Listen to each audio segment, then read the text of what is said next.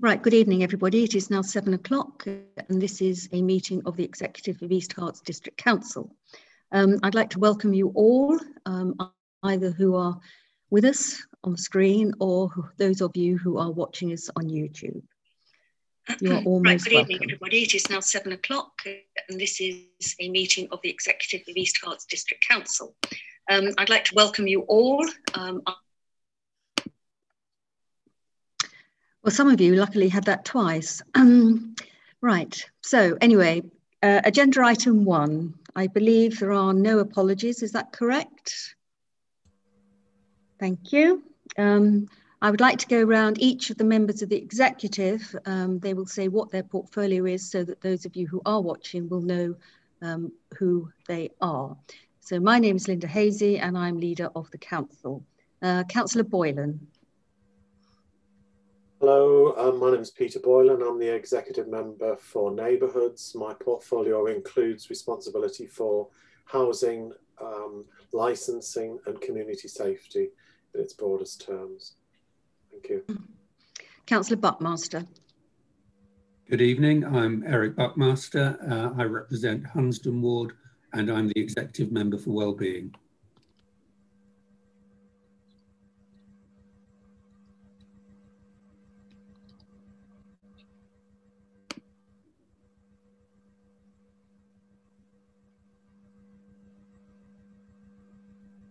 Councillor Cutting. Thank you, good evening.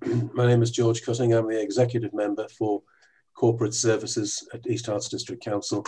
I represent Bishop Stortford Central Ward. Thank you very much. Councillor Goodeve.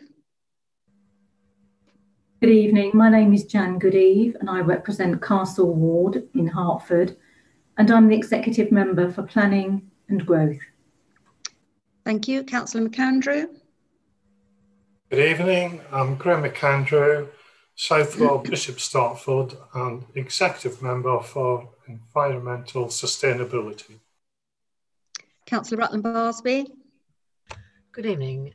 Yes, my name is Suzanne Rutland Barsby. I'm a Castle Ward member for Hertford. My executive responsibility is communities, which include grants and all those areas, all helping communities and partnerships. Also, I look after member support and training. Thank you. Councillor Williamson. Good evening, I'm Jeff Williamson. I represent Little Haddon Ward and I'm the executive member for financial sustainability, which also includes property. Thank you very much indeed. So that was part of the leaders' announcements, but I will now go on to make another few comments. Because we are virtual, I need to read this out so that we are fully aware of our legal status. The local authorities and police and crime panels, brackets coronavirus, brackets flexibility of local authority and police and crime panel meetings, close brackets, open brackets, England and Wales, close brackets. Regulations 2020 came into force on Saturday, the 4th of April 2020 to enable councils to hold remote committee meetings during the COVID-19 pandemic period.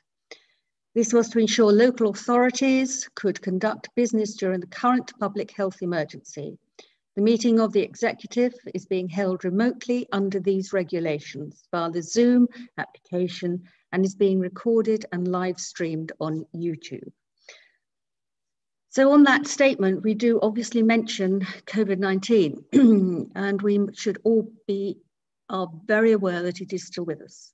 We know that from Thursday, we will know which tier East Herts and Hertfordshire will go into. At the moment, we have no idea what that might be, but whichever it is, we need to be very conscious that the virus is still with us and that every one of us needs to still completely obey the rules of keeping your distance, wearing a face covering when you're out in a shop or wherever you do need to wear it. Because otherwise we will see another major surge in what we have experienced in some areas and across the country. And we don't want that. We need to keep all of our population safe. I think the way that we will run this meeting is obviously members who aren't on the executive but who are still with us You are more than welcome to ask questions. Please use the blue hand facility. I will endeavour to keep an eye on them, but I know that Peter and Lorraine will also keep an eye on who's raised a blue hand. We have an extremely interesting agenda this evening. There are a number of papers which are necessary for the council, very exciting papers showing the way forward that we wish to go on. So without further ado, let's now move on to agenda item 3, which is the minutes. These are on page 7 of the agenda pack, going through to page 20. I propose these meetings. Councillor Rutland-Barsby, will you second them, please? Yes, thank you, Leader. I'm happy to second these minutes. Okay. Please can I ask the exec to raise their hand so it's visible on the screen if they approve the minutes? Okay. Is there anyone on the exec who is against the minutes or wish to abstain? Thank you. So those minutes are carried and will go through to council in the middle of December. We now move on to agenda item 4, which are declarations of interest. Do I have any declarations of interest from any councillors who are in this meeting? Okay, I wish to declare a declaration for agenda item 11, which is on the ERDF funding for the Launchpad. I'm a member of the LEP for Hertfordshire and I chair the European Structural Fund, of which the ERDF is part of it. So during that discussion, I will be put into a separate room and Councillor Goodeve will run that aspect of the agenda. Thank you. If we now move to agenda item 5, which is on page 21 of your agenda list, this is the Sustainable Travel Town bids, and I've asked Councillor McAndrew if he will introduce this paper, please. Thank you.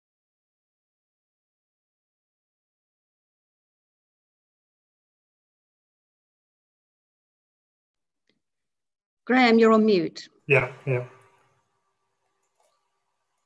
Okay, thank you, Leader. Sustainable Travel Towns. East Herts corporate priorities champion sustainability at the heart of everything we do, and that we will influence and encourage others to be more environmentally sustainable. As part of the local travel plan, LTP4, adopted by Hertfordshire County Council, HCC have introduced criteria enabling Hertfordshire towns to bid to become sustainable travel towns. Meeting the criteria as it is currently presented will be challenging. However, the principle fits firmly with our ambitions for East Herts Council, and I am recommending to full council that East Herts Council supports the aspirations of LTP4 and the Sustainable Travel Town criteria, and support towns wishing to submit bids for Sustainable Travel Town status. Thank you, Leader. Open to questions. Thank you, Councillor McAndrew. Again, these are aspirations and we very much wish to support the towns in our district who want to actually achieve some of this major way forward, and it's all part and parcel of our green agenda and our commitment to ensuring that climate change is happening. Are there any comments or questions that anyone wishes to raise?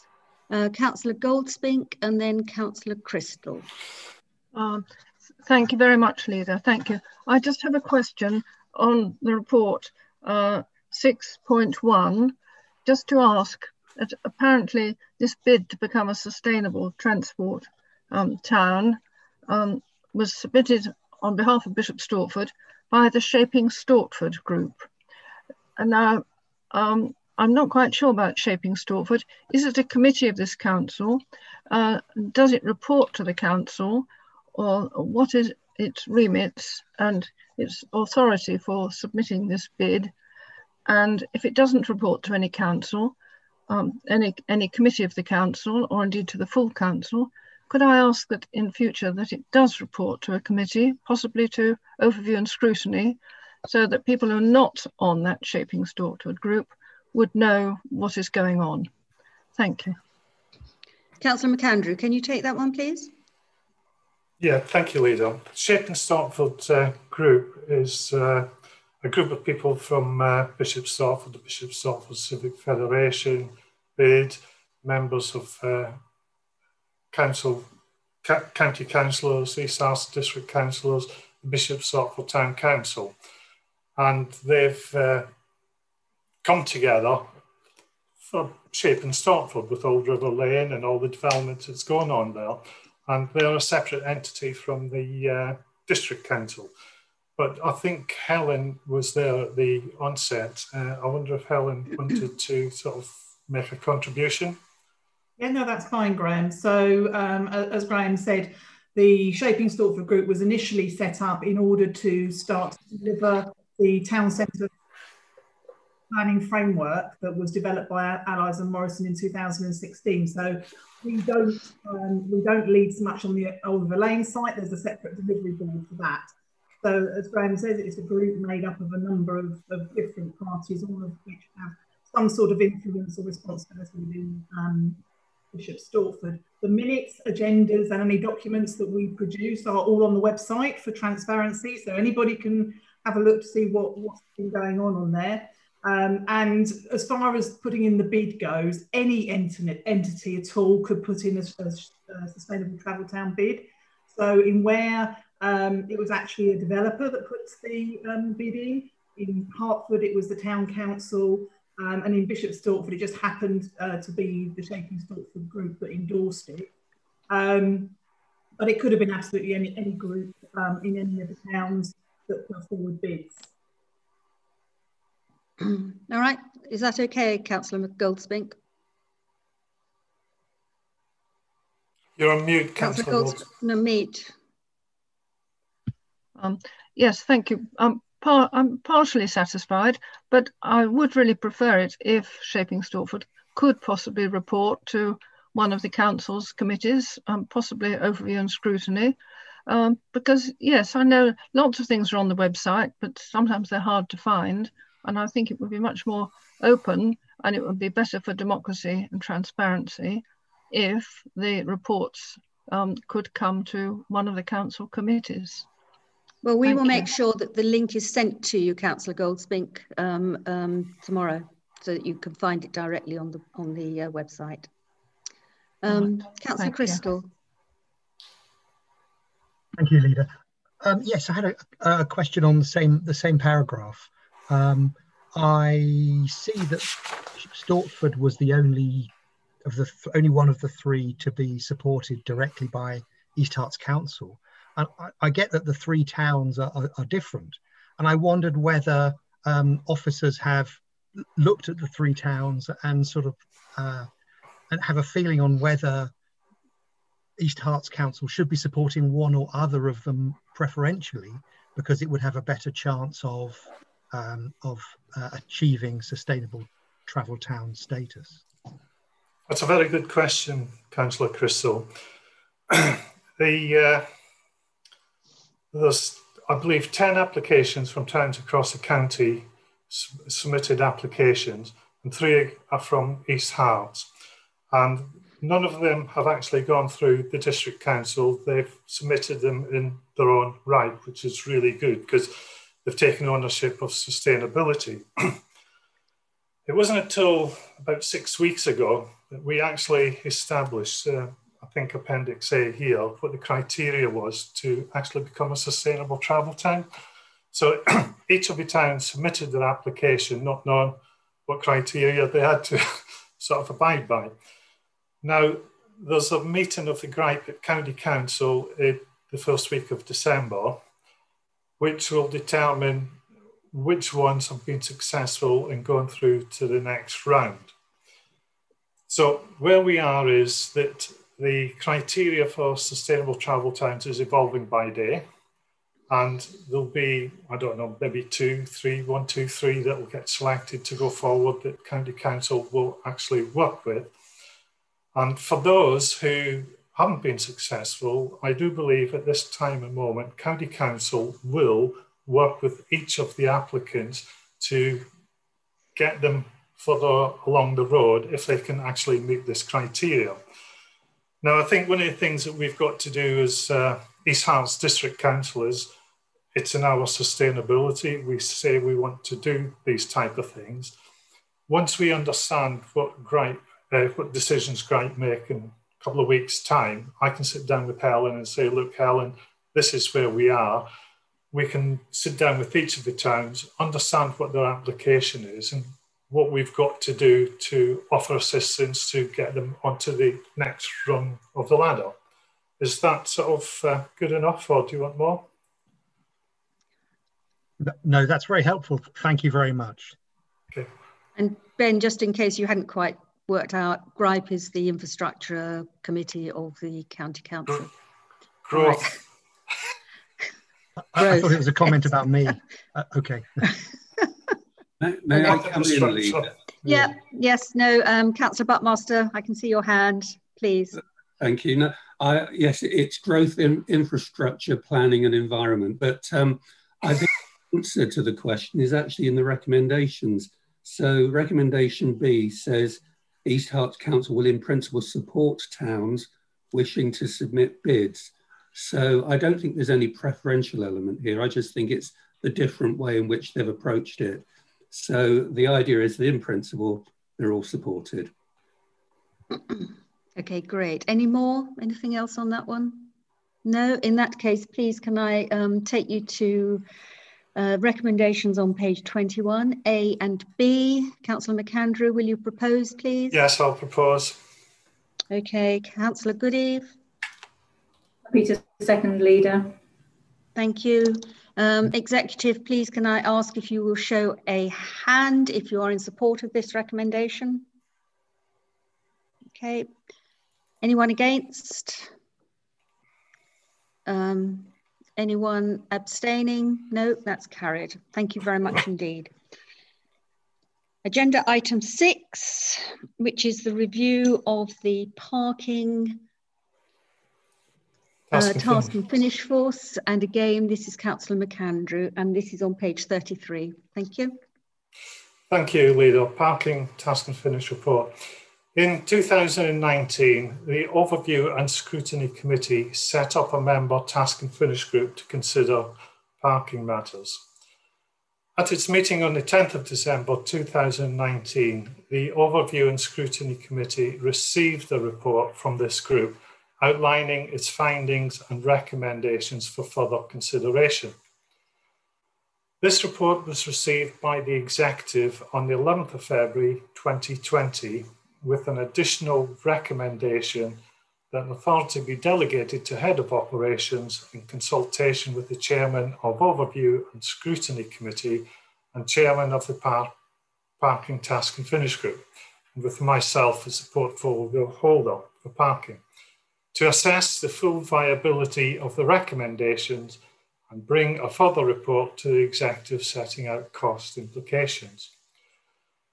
Work has been carried out to review these recommendations in the context of cost, operational delivery, implications, and the objectives of the corporate plan. Updated recommendations have been categorised in the following way: complete, cease, monitor, defer, and refer.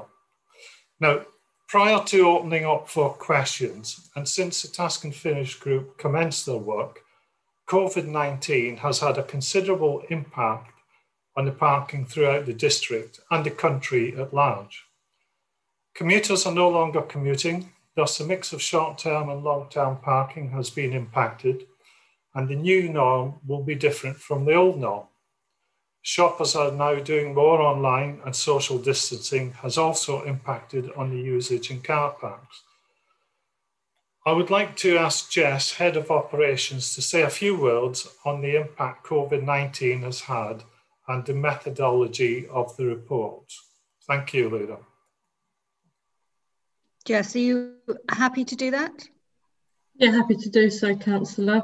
So as Councillor McAndrews highlighted, COVID-19 has had a large impact on parking behaviour, and we see that predominantly in long stay parking. So occupancy in long stay car parking hasn't gone beyond 15% throughout the initial lockdown in March to where we are now.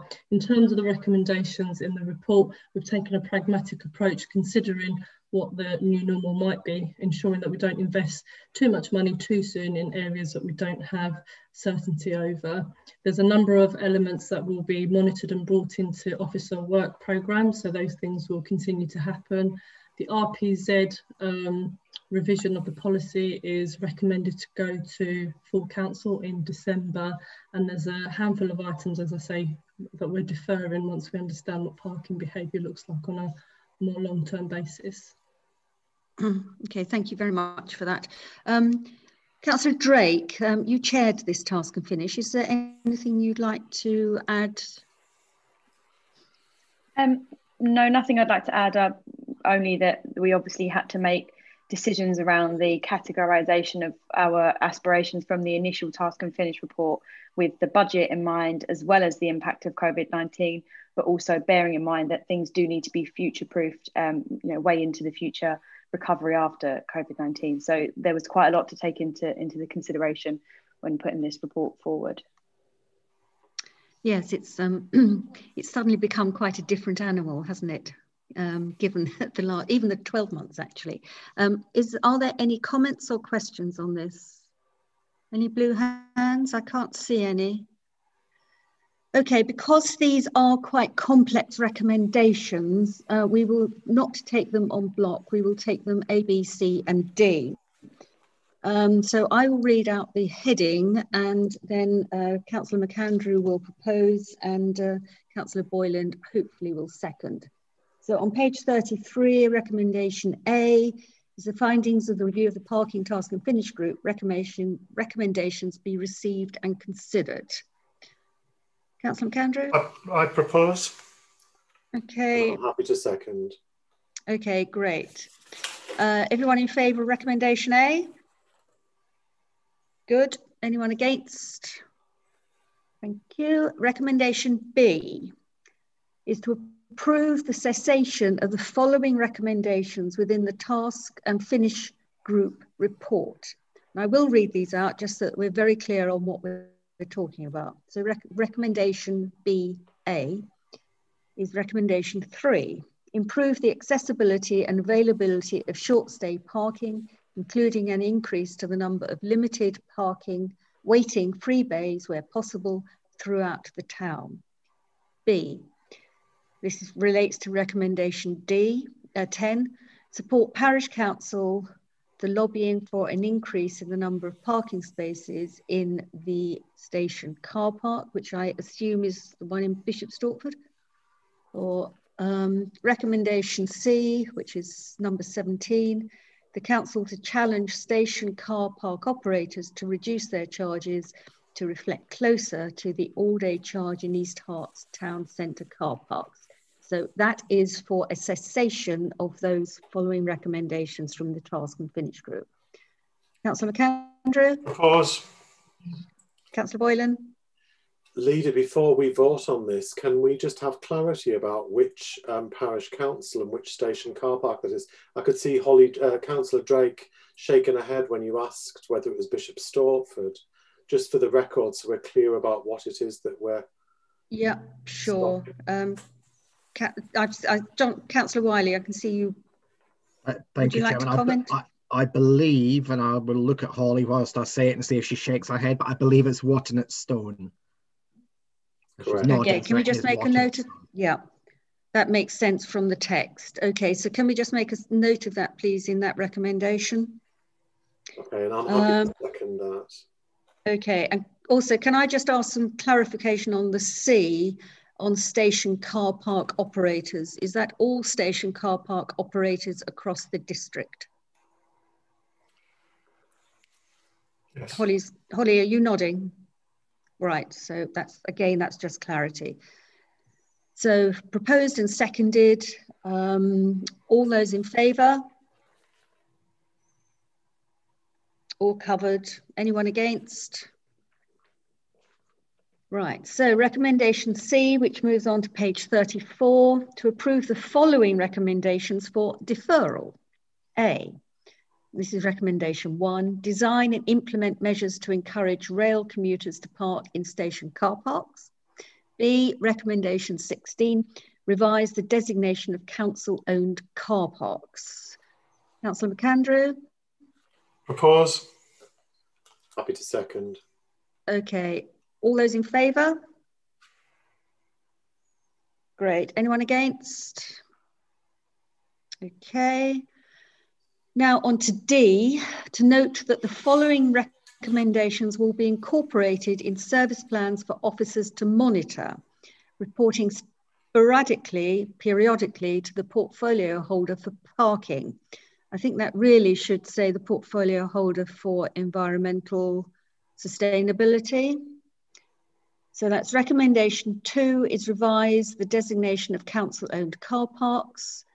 Recommendation 6, review blue badge provision in council-owned car parks. Recommendation 9, implement a permit parking scheme for town centre workers. Recommendation 11, lobby for improved cycle parking facilities and improved public transport. Recommendation 13, establish EV charging bays in East Herts District Council car parks. Recommendation 15, implementing and lobbying for sustainability improvements, including solar canopies, on-street EV charging and car clubs. So this is a set of recommendations which are there to be monitored and reviewed periodically. Councillor McAndrew? Propose. Happy to second. Great. All those in favour? Thank you. All those against? Good. E, refer the amendment in the residential parking zone policy as described in paragraph 2.24 and appendix A to council for adoption. Councillor McAndrew? Propose. Happy to second. Okay, all those in favour? Thank you. Anyone against? Right, so those are all carried. It's not very often we get a paper that has been revised as this one has, but I think these are good movements and good proposals going forward. So I'd like to thank the Task and Finish group for what turned out to be quite a big task and not quite finished, but we will get there in the end because lots of things are moving very quickly. Right, if we now go to green waste policy, which is on page 79. Councillor McAndrew. Thank you, Leader. Waste alignment. Chairman, leaders, sorry, we're doing item 7, which is on page 63, I believe.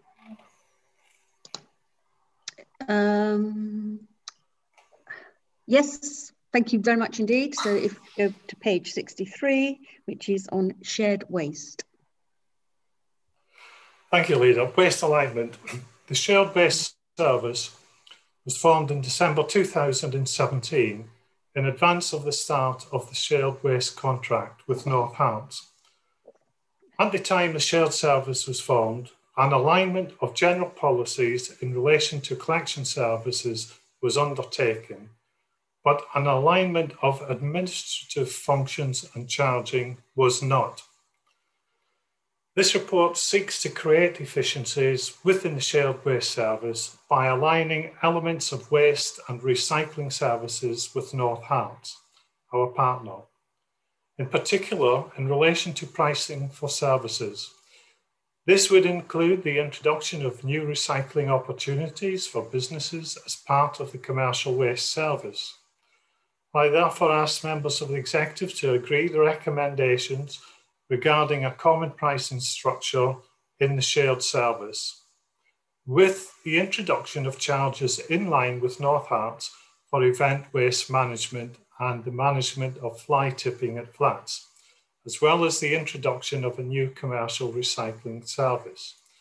I also ask that members agree to refer a decision to Council on the delegation of the annual charging decision to ensure charges remain aligned with the shared service on an ongoing basis.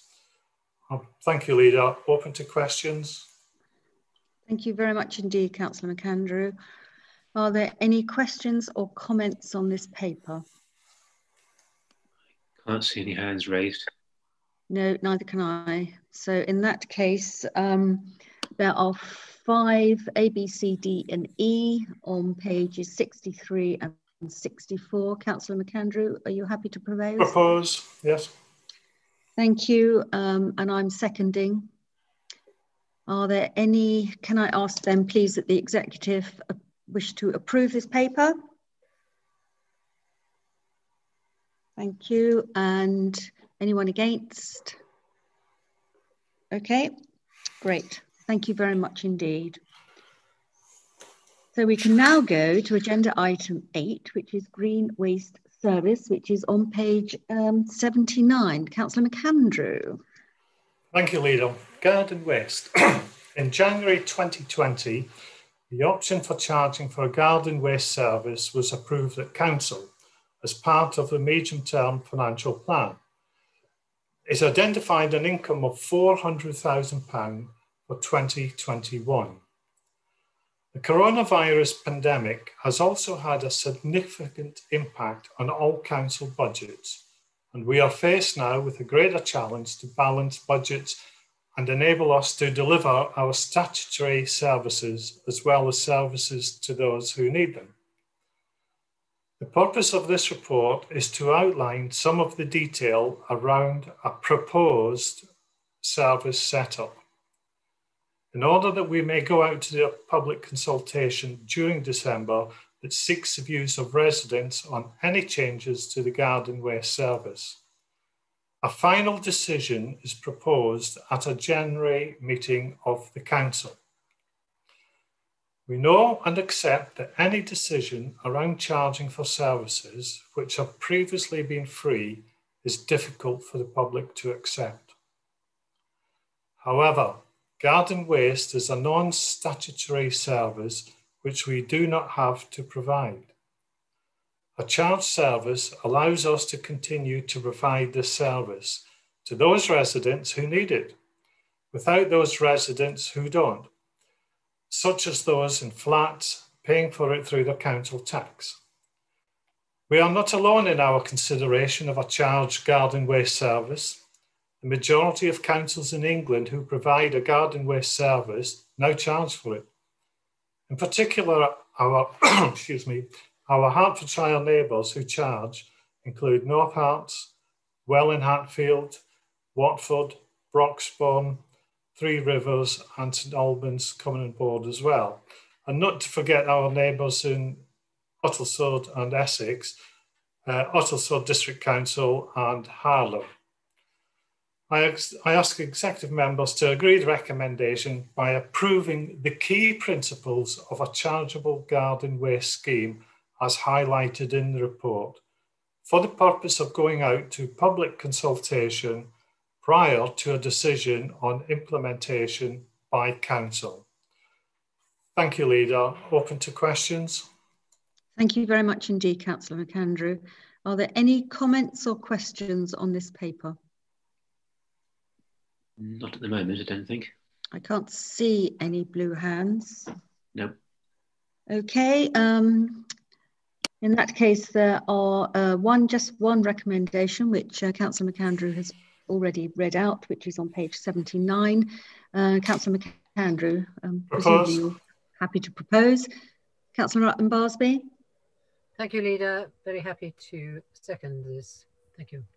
Excellent. Okay, all those in favour? Okay, thank you. So that is carried. Agenda item 9, which is the Gilston publication of the community engagement strategy. This, as you can see from the paper, is the strategy which will become part and parcel of one of the suites of documents used in the Gilston planning applications and going forward, and also through the Garden Town. We believe that it is extremely important to engage with our residents of all ages and demographics, both those who may wish to come and live in Gilston in the future and also those who are already there.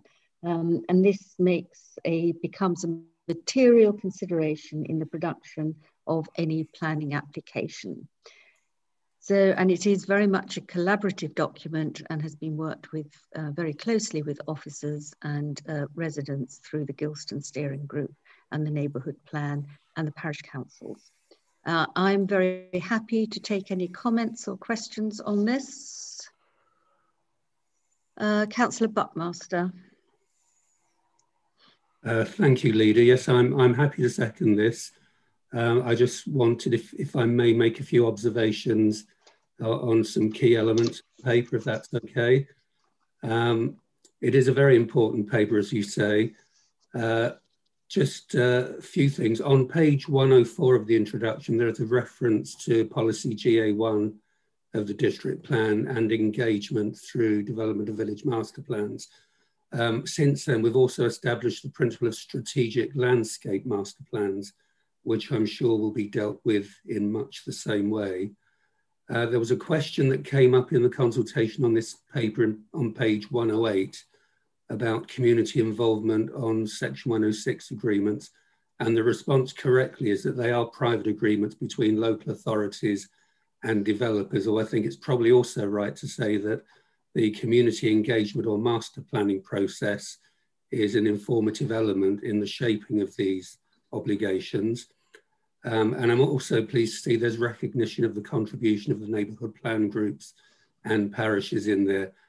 Finally, something I know that's very important in all engagement with the community and stakeholders is the statement in 8.6 on page 125, which acknowledges the work of local groups. And it says the timing of engagement processes and consultations will need to be planned carefully to ensure enough notice is given, having regard to holiday periods when people may be less available or have less time to participate. And it also goes on to say it will also be important to avoid multiple engagement processes taking place simultaneously, which can lead to the community being overburdened and less able to meaningfully communicate their views. So I think it's good to recognise that, given the complexity and layers involved with the district, county, garden town and developers and more. So yes, Leader, I'm happy to second. Thank you. Excellent. Are there any other comments or questions from anybody? I can't see any blue hands. Okay. And this again dovetails into the policy that we put through very recently on community engagement and recognising the role of different methods of communicating because of COVID, but actually are now becoming very important and will remain important. So there are two recommendations on page 103, A and B, and I would ask all of you please to raise your hand if you approve. Okay, thank you very much indeed. The next agenda item is the Hertfordshire Growth Board. And Peter, I don't need to go into a breakout room at the moment because that's agenda item 11. I'm still only on agenda item 10. Yep. Okay. So agenda item 10, which is on page 137. We had a briefing on the Hertfordshire Growth Board given by the director of the board, Patsy Dell, a couple of weeks ago. And one of the councillors said, good Lord, I thought this was going to be really boring, but actually it's really quite interesting. And I was very glad that actually that was recognised, because Hertfordshire Growth Board can be a bit cringing, really. Whether or not we're able to come up with a better name or not, I don't know. But at the moment we live in the world of acronyms and it's unlikely. But the Growth Board, as you will see from the paper, has been in existence for the last couple of years. It comprises the 11 leaders of the authorities, and we have worked extraordinarily and exceptionally well together. We cover all parties, and we all have one very firm aim in what we are doing, and that is to make sure that the growth that is going to happen in Hertfordshire, both now and into the future, is smart growth, good growth, and that it is coordinated growth, and that the projects that we are working together and which we will be submitting funding to the government on are ones which actually really will be and important to our residents. We've now got to the stage as the Growth Board that we need to ensure the transparency and the governance of the Growth Board. And this is what this paper does. It's the first step. It will go to Council in December. And it is to set up a joint, it's called a Section 101 joint committee, which will then have stringent governance set around it, and also to set up a parallel scrutiny committee, again with members made up from each of the authorities, and also the local enterprise partnership, because part and parcel of the Growth Board is to ensure the economic growth of the county. There are many plans which are being discussed at the moment on projects, and we want to be in a position so that when funding is and becomes available, we have projects which are shovel ready, or some other hideous phrase, which we can then submit to government for funding. So I think I am very happy to propose this paper. It's been a fascinating journey. The leaders met roughly once a week for about 6 months, normally at about 8 o'clock in the morning, often in East Herts council chamber, where all of this was, as they say, thrashed out, but in a very, very positive way. So I'm very happy to make the recommendations A, B, C, which are on, and D, and E, and F, and G, which are on page 137 and 138. And I'm more than happy to take comments or questions.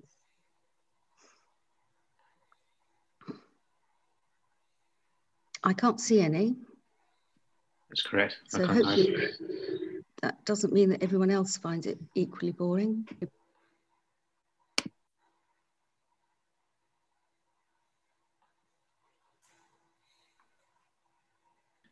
You've muted yourself, Councillor Hazy. Councillor Goodeve. Can you second, please? Yeah, happy to second, Leader. Okay, thank you. Can I ask for approval of the recommendations? Okay, anyone against? No? Excellent. Great, great first stride forward. And then we go to Council. Right, this is now where I will be put into a room, and Councillor Goodeve will take over the agenda item 11, which is on the ERDF funding of the Launchpad.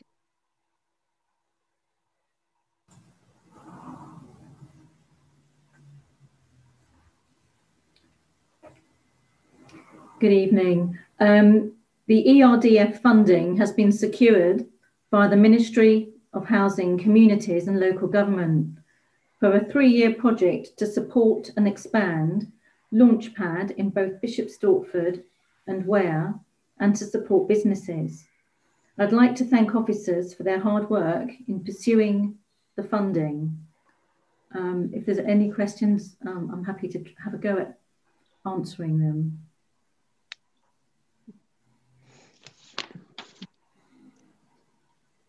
If not, we'll go to the recommendation A, which is that subject to the outcome of a procurement process for awarding a contract. Jan, I think there was a question from Councillor Redfern.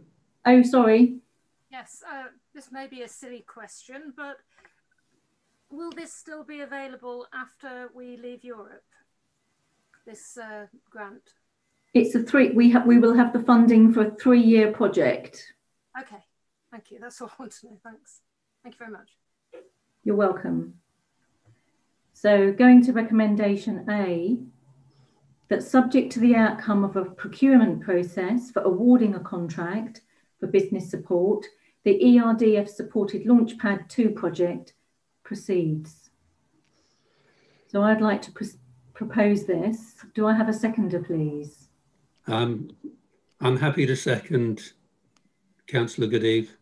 Thank you, Councillor Buckmaster.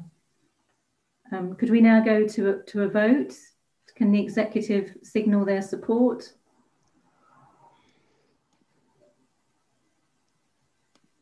Any votes against?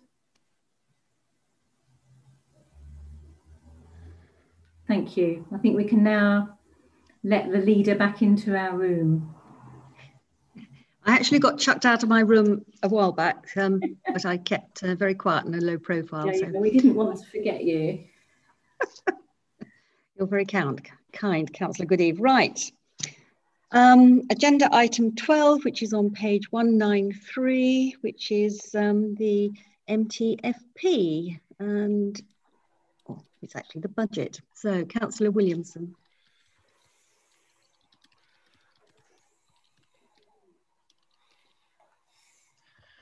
Okay, thank you, Leader. Well, the preparatory work for next year's budget and our MTFP up to 2024 has now commenced. As we have become rather used to in recent years, we are starting with a sizable gap in our budgets. And this is despite the financial sustainability measures we have brought in over the last couple of years, although arguably without these, our position would have been worse. The bottom line is that the gap for next year is 1 million, the same again for the year after, and a further 2 million for 2023 to 24. These figures represent additional savings required each year, so by the time we reach the year starting April 2023, our net revenue budget will need to be £4 million lower than it is now. So in September, we tasked the leadership team to delve deep within their respective services in order to devise proposals for savings which would meet these gaps. This was done most comprehensively, and the results are contained in the 182-page document, which is Appendix A. Taking all the proposals in their totality actually exceeds the amount we need to save for the next 2 years. We have therefore reviewed all the options carefully and prioritised them into 3 groups as to which we would like to see taken forward. The result is a schedule given as Appendix B. And you can see from this that we are bringing forward just enough to meet the target for next year. However, there's still a gap of 200,000 for the following year and a significant gap remaining for 2023 to 24. I should point out, though, that these options are not cast in stone at this stage, but will be further refined as the budget preparation progresses over the course of the coming weeks. Officers will be undertaking a programme of further work as outlined in paragraph 4.7 of the report. This programme is to identify additional medium to longer term savings that can be achieved through a wider scale examination of the costs associated with the way the council currently operates.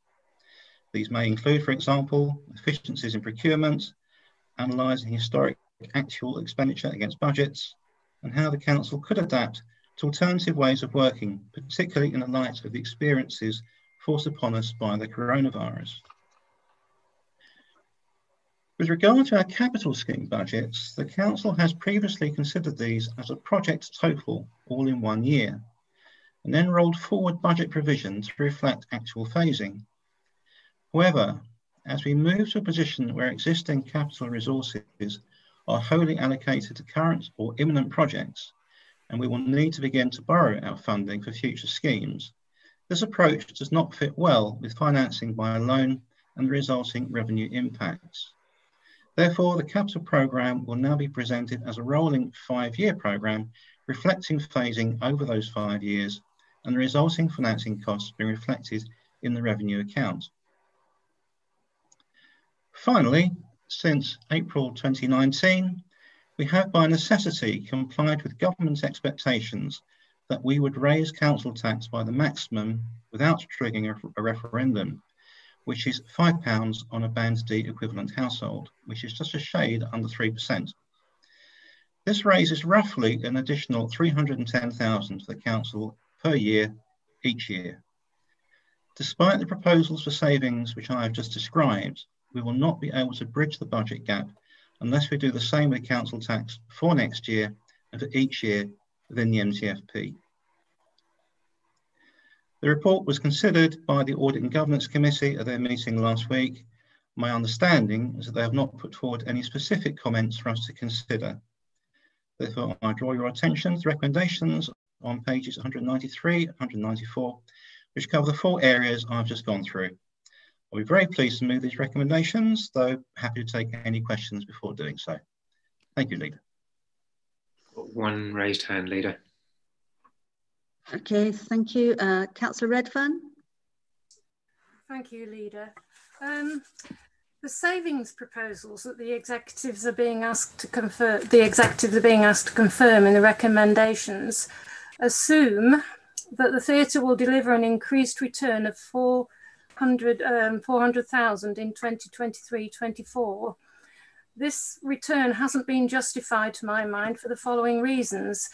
The study of the Hertford Theatre project has only looked at balancing the books in relation to the development costs, but not in relation to possible long-term lasting changes in the first release model of films and changes in the way people view films after COVID. There has never been and the second point is there's never been a justification given for the uplift in predicted footfall from 120,000 to 143,000 when the figures were revised for an increase in costs in 2019. But this increase has been used to justify the surplus which is predicted. Could this uplift be justified now, please? And in connection with the footfall predictions, has the possible impact of new evening car park charges been considered, of possible new evening car park charges? Could these points be added to section 4.7 as they need to be addressed before it is possible to say that the plans are financially sustainable? Thank you. There's 3 questions there, really. I think that it isn't quite clear that that the theatre will make the predicted profit. That has not convinced me, at any rate. Thank you. Okay, Councillor Buckmaster, do you want to come in on that? And then I think Councillor Williamson and also I can make some contribution. Thank you.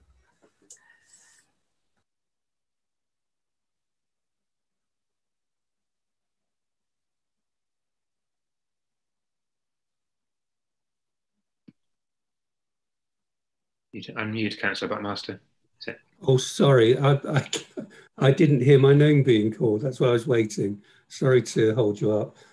Yeah, we've undertaken the business case reviews on all of the capital projects, and I think they satisfied all of us that actually all of the capital projects going forward would be viable. And don't forget, Hertford Theatre at the moment has been an entity that's been subsidised over a number of years. And what we're doing now is by improving it, adding capacity to the theatre, adding cinemas, we're giving more opportunity for people to visit and come out.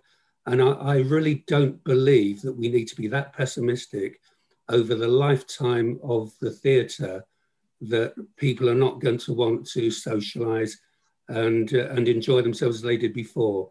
It might be too early to be really optimistic around the state of COVID, but we are beginning to see the light at the end of the tunnel. And I think all the indicators are that people will want to take part. So we're talking about going from a subsidy to better than break even. And there are so many factors involved with the 3 cinemas, increased capacity of the theatre, the cafe.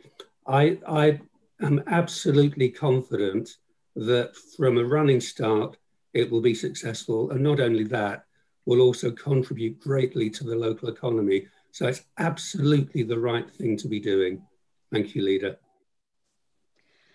Jeff, do you want to add anything to that? And then, yes, if I may. Well, just to consider that the impacts which Councillor Redfern has referred to really relates to 2022 onwards, so not for the budget for this coming year. And those impacts will be reviewed as we move forward. Obviously, this time next year, we'll be sitting down looking at the 2022 budget, and we'll be, we will be more informed at that point. okay, thank you. I mean, I think there are a couple of points there you've made, Councillor Redfern, if I just may address them. I think there is a false cynicism out there that cinema won't ever come back, because we've really all enjoyed watching an awful lot of very old series on Netflix and Amazon over the last 6 months. But I think there are 2 points that actually evidence against that. One is, as soon as the first vaccine from Pfizer was announced 10 days ago, I don't know if you noticed, but the share price of Cineworld and the other cinema operators shot through the roof, because they realised that actually people do need to have going to the cinema is an experience. It's not just watching a film on the sofa. I think the other thing that we need to be very conscious of is that actually Netflix was offered to launch the new James Bond movie for £350 million. They said they'd pay that and they'd show the movie, because obviously it's been delayed. However, Netflix, their offer was turned down because the promoters of that film believed that when the time was right, everyone would go to the cinema to see the new James Bond. And I do believe that actually cinema has a very bright future. And when you do have enough cinemas to actually offer the opportunity for having first releases, then people will go. I think also just a little bit of history is when over 10 years ago, Herts Theatre was in my portfolio. And there was a great deal of discussion about whether we should turn it from Castle Hall into what became Hertford Theatre. And I can remember going to a scrutiny meeting where there was a sort of, bit of naivety, really, not naivety, sorry, that's the wrong word, where there was an element of, well, we don't really want this. Well, where are we going to hold the mayor's tea parties, for example? And also the following day, the financial crash happened. So you could say that was the worst time ever to put in, at that time, it was over £1 million to refurbishing Hertford Theatre. And it has just taken off. We were very lucky that the film that was used to promote Hertford Theatre was The King's Voice. So it was very, very popular and then set the standard for what then came afterwards. And I think also the pantomimes are sold out at the beginning of January. Obviously that won't happen next year, but it probably won't happen this year either. So I think we have to we know that people enjoy going to the theatre and the cinema. We know that Hertford Theatre is seen as a great place to go. And we need to ensure that what we're doing is looking forward to when the theatre reopens in 2023. Thank you. Any more questions or comments? Councillor Redfern, do you want to come back?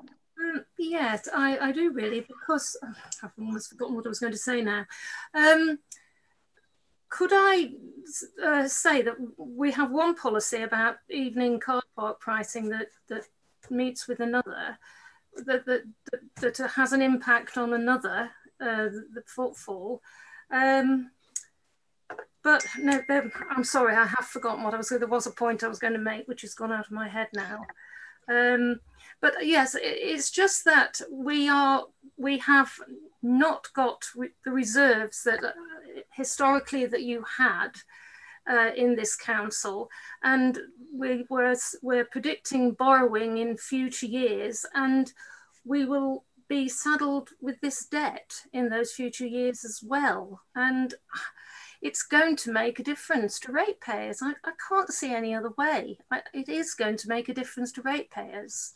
It's not that I don't want the alteration and the improvement, but it is such a very large amount of money and a very large debt. And that's all I can say. I just think we should think once, twice, and three times before committing ourselves to such a very great expenditure when we know that we're going to have a very hard 5 years at least in front of us. Thank you. Okay, I think we're actually council taxpayers now, Councillor Redfern, not rate payers. Councillor Williamson, I don't know if you want to comment on that, or if in fact what we can do is there will be further discussion on this at a later date. That must have had his hand raised, and if he wants to come in. Thank you. Okay. I was Eric, do you want to come back? Yes, just in response to that. Apart from creating great facilities for the residents, it actually is to the benefit of residents. Because I'm not sure why you're shaking your head when the project will go from one of subsidy to making a return, and that actually has a positive return on the finances of the council, and that's for the long term. So that's an absolute plus. So we've got it both ways. Thank you, Leader. Okay. I was only going to say much the same thing. Looking at it from a financial perspective, the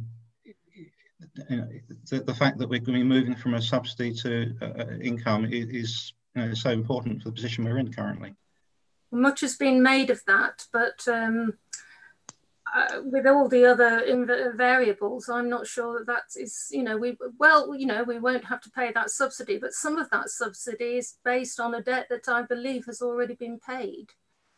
Some of the subsidy that you have been paying hitherto has already been paid off, I believe. So that subsidy is not as great as it has been, as we have been led to believe. Anyway, I don't want to hold up the meeting any further. Thank you. Okay, well, I'm sure this will be revisited at a further time. Are there any other comments or questions from anybody? No, okay. Now there are A, B, C, D, 4 recommendations, which are on page 193, 194. Jeff, Councillor Williamson, are you happy to propose? Indeed, yes. Okay, and I will second. All those from the executive are in favour? Great. Anyone against? Okay, good. Thank you. We now move on to page 397. It's a good job we've gone paperless these days, isn't it? Which is agenda item 13, which is the quarterly corporate budget monitor, quarter 2nd of September. Councillor Williamson. Thank you again, Leader. Well, this is the second monitoring report for the current financial year, covering the period July to September. As we will all appreciate, we've been going through a time of considerable financial uncertainty for the Council through the COVID lockdown, with many of our core funding streams being affected badly. Earlier indications suggested that the Council would have to use significant amounts of its financial reserves to cover these losses. However, the various forms of government grant support announced over the summer have meant that the overall impact is now much less than previously envisaged. And as will be seen from the report, we now predict an outturn for the year with an overspend contained to just 168,000. The various overspends and underspends by service are included in the report with some commentary. However, it needs to be remembered that these figures are net of the government funding which has been provided to support COVID-related losses. In relation to our capital projects, as will be seen from Appendix A, many budgets have been reprofiled due to the COVID-19 restrictions and delays, and this has resulted in just over 20 million of this year's £70 million budget now being forecast to be carried over for future years. 2 recommendations are A and B on page 397, which I'm pleased to move, Leader. Thank you very much. Are there any comments or questions on this aspect of the budget? Can't see any blue. No, I can't. No, neither can I. So, Councillor Boylan, are you happy to second this, please? I'm very happy to second this recommendation. Thank you. Executive, all those in favour? Great, thank you very much indeed. So that's carried. So now on to Treasury Management, which is on page 415. Councillor Williamson. Thank you. The Council is required to produce an annual Treasury Management review of activities and the actual prudential and Treasury indicators each year. This has been undertaken, and Appendix A contains a full review and outturn report. This is quite detailed, and all we are being asked to do tonight is agree that this can be taken forward to full Council, subject to any comments. Otherwise, I'm pleased to move the single recommendation on page 415. Thank you. Thank you. Are there any comments or questions on this paper? No. Councillor Rutland-Barsby. Thank you, Leader. Very happy to second this. Thank you very much. Executive, all those in favour? Great, thank you very much indeed. Now on to page 441, which is the Treasury mid-year review. Councillor Williamson. Well, thank you. Well, this is very similar to the previous item, but covers the Treasury Management mid-year review for the current year.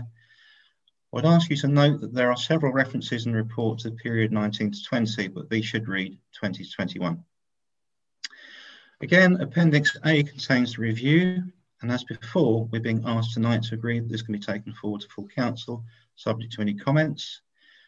I would draw the Executive's attention to the third recommendation, which is to raise our county party limits with the bank from 20 million to 30 million, which was brought on or has been brought on earlier this year by the rather unusual circumstances of receiving a very large lump sum of government funding for the COVID-related business support grants, which briefly exceeded the current limit.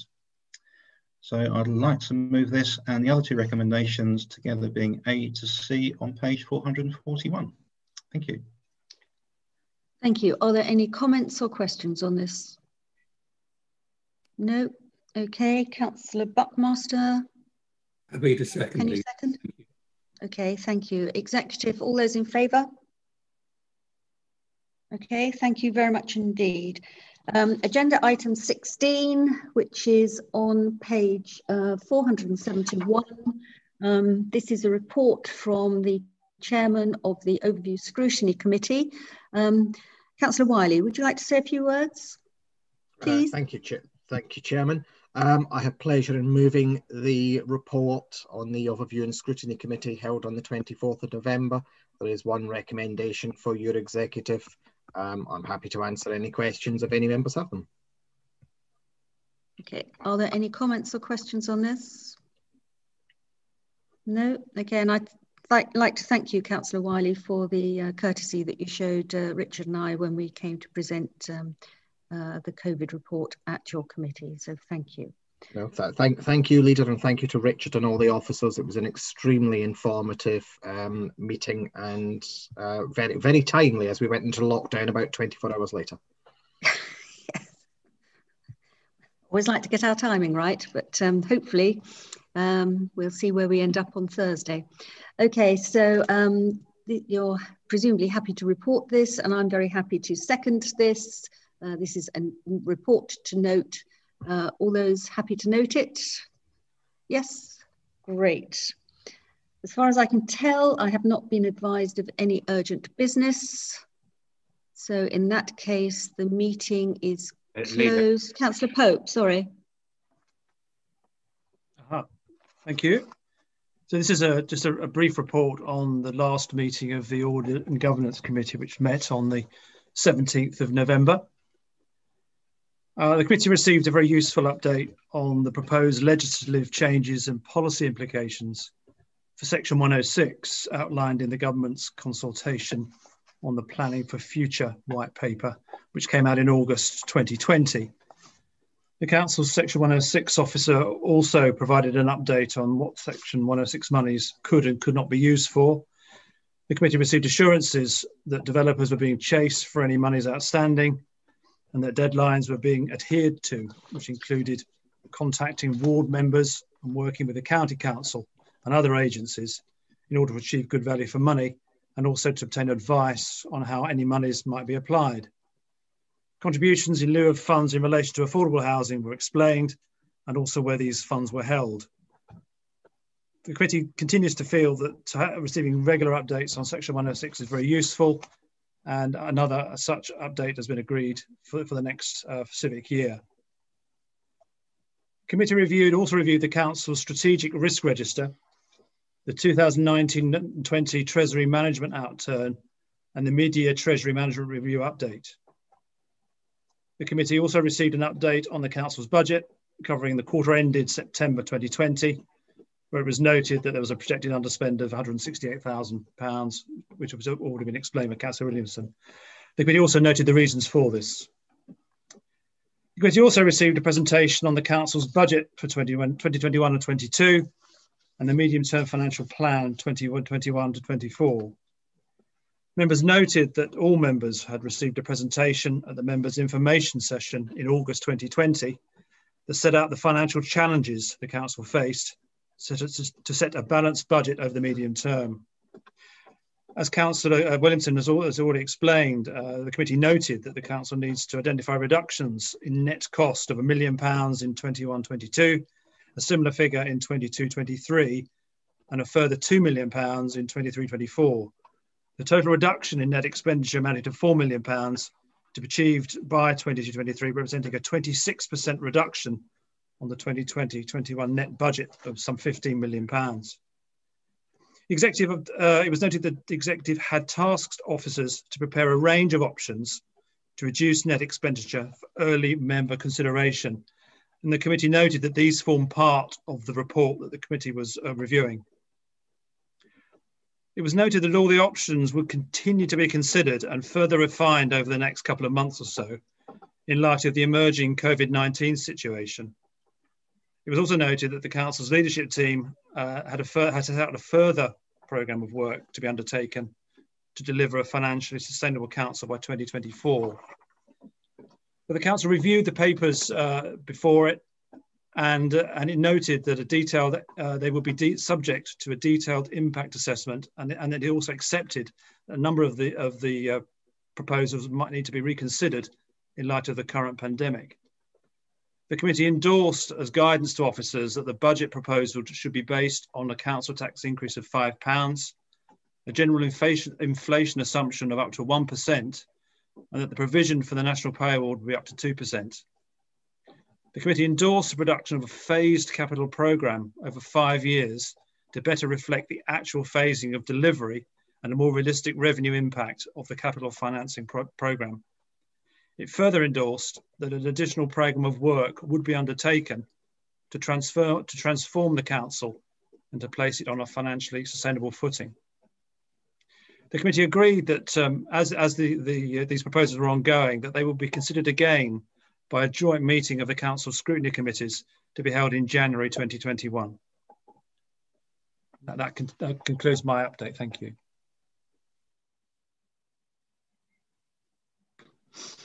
Thank you very much, Councillor Pope. I did watch most of your meeting, and it was a very good meeting. So lots of good stuff and good questions came out of it. So thank you for chairing that. Thank you. Are there any comments or questions for Councillor Pope on the last audit and governance meeting? No. Okay. I'm happy to second your verbal report, and it is now noted. So. Are there any other comments or questions? No, in that case, I close the meeting at 2014. Thank you very much all for coming and for your attention, and have a good evening. Thank you. Thank you. Bye.